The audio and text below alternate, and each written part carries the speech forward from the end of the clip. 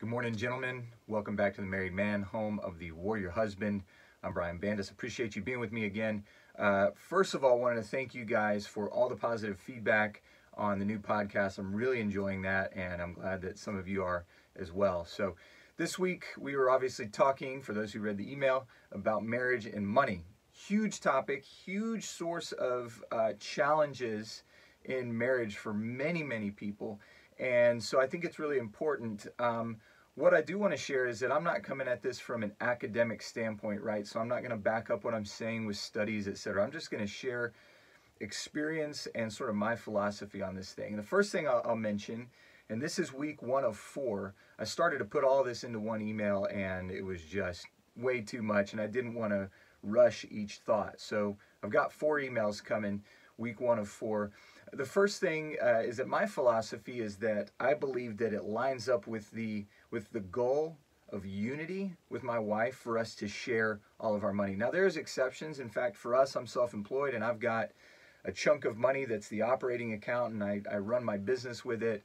So that's an exception. But even that, there's some agreement between my wife and I because we are one. That this is how we're going to handle that. Here's how much needs to be over there so that I can build what I want to build versus here's how much we need as a family. I've asked her things like, hey, you know, what do you want to have in this account to feel comfortable? Things like that.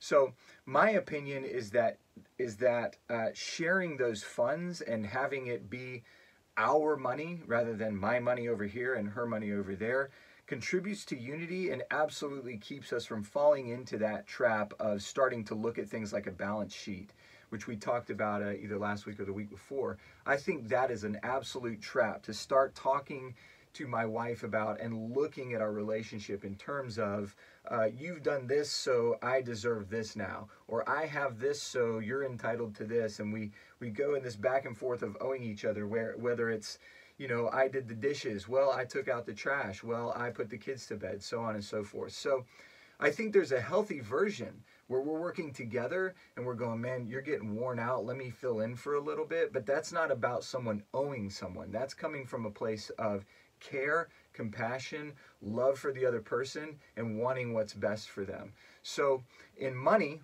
my belief is that, and what I've seen is that when we start doing the separate thing, there starts to be this division of this is mine, this is yours. It hinders that unity that we want, right?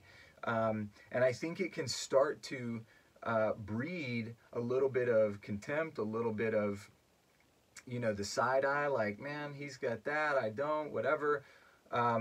So the other thing that I think goes hand in hand with this, rather than just blindly doing it, is that it needs to facilitate and it necessitates a really high level of communication, thorough communication. So that's what we're going to talk about next week. I won't get into it now, is how do we do this idea of sharing our money together in a way that doesn't become harmful, because that can certainly go poorly if it's not managed and done in a purposeful way, right? So one other thing I want to mention, and this hasn't come up a lot, I talk a lot in the Married Man about being a warrior husband, right? Offering our strength to our family, and sort of a little bit of this idea of pulling ourselves up by our bootstraps because this goal is so worth it.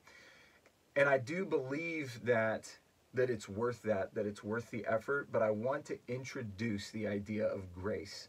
And how does grace play a part? Because to one degree, I've got to come in and I've got to fight hard for my family. And to another degree, there's a limit to what I can do because I am a mere mortal, right? I'm just a man. And we are flawed. We are flawed. We have our areas of weakness.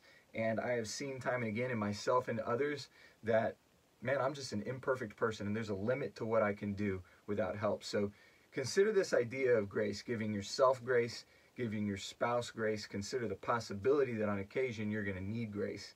I just want to plant that seed, and we're going to come back to it in a few weeks. Guys, thank you for being with me this morning. It's always a pleasure. I consider it an absolute privilege that any of you would read my emails, watch my videos, listen to my podcasts. So I'm glad that it speaks to you, and I look forward to talking to you on Monday morning. See ya.